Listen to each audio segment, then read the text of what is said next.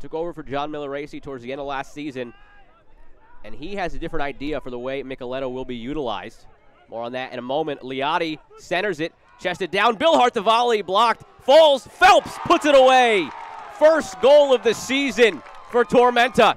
This goal brought to you by Durance Lane, scored by Joshua Phelps. Look at the Galactic Comics replay. Liotti started it, took a deflection.